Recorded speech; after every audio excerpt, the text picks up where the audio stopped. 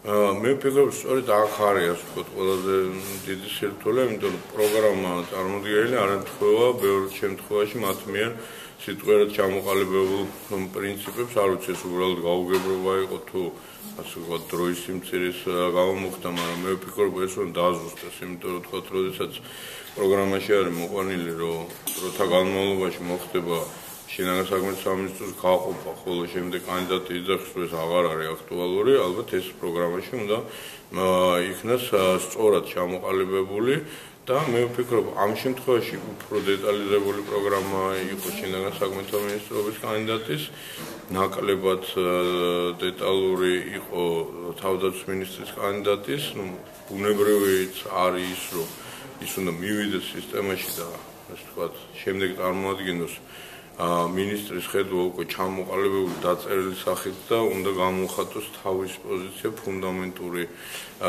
დოკუმენტების მიმართ, როგორც არის უსაფრთხოების კონცეფცია, როგორც არის საფრთხეების შეფასების დოკუმენტი, როგორც არის თავდაცვის დოქტრინა. ამის შემდეგ ალბათ კომიტეტს უფრო მეტი ექნება სათქმელი, როგორც შენიშნების, ისე წინააღმდეგობის სახით. ძალიან ჯანსაღია, რომ შეკითხვები არსებობს. ოპონირების რეჟიმი გარდაუვალეა და სწორედ პარლამენტი ის ადგილია, სადაც უნდა იყოს მწვავე შეკითხვები. მე უბრალოდ ზოგადად ესეთ შტაბეჭდილებად დამრჩა, რომ აწ უკვე უმცირესობის წარმომადგენლები საუბრობდნენ ისე, თითქოს მათ 8 წელი არ ქონდეთ გატარებული ხელისუფლებაში და აქედან გამომდინარე თითქოს ის პასუხისმგებლობა, რაც მათ ეკისრებათ 8 წლის განმავლობაში, აქედან თავის აცირების მცდელობას გავდა რიგი პარლამენტარების შეფასებები და გამოსვლები. თუმცა ესეც ბუნებრივია, ჩვენ ძალიან კარგად გვესმის, რომ პარლამენტი სწორედ ის ადგილია, სადაც ჩვენ გვქონდეს მწვავე დებატები და ესეც გაგრძელდება. მაგრამ არის ასევე საკითხები, სადაც მე ვიმედოვნებ და ესეთი განწყობაც რამდენიმე დეპუტატის ოპოზიციის მხრიდან დაფიქსირდა, რომ იყოს საკითხები, რაზეც შესაძლებლობა გაჩნდება ჩვენი ერთობლივი პოზიციის ჩამოყალიბების და თავდაცვა და უსაფრთხოება ჩვენი საზოგადოების არის, რა თქმა უნდა, ერთ-ერთი ძირითადი ესეთ საკითხი.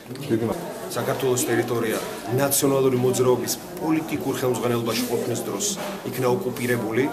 აქედან გამომდინარე, ჩვენი ერთ-ერთი მთავარი ამოცანა რჩება უცხო ქვეყნის უკანონო, ასე ვთქვათ, შეიარაღებული ძალების უკანონო ყოფნის ჩვენ ტერიტორიაზე დასრულება და მათი გაყვანა ჩვენი ქვეყნის ტერიტორიიდან. აქვე მინდა აგეხსნათ ისიც, რომ ბუნებრივია დიპლომატია, მოლაპარაკებების პროცესი იქნება ერთ-ერთი მთავარი ბერგერი, რითიც ვაპირებთ ჩვენი ქვეყნის დეოკუპაციას.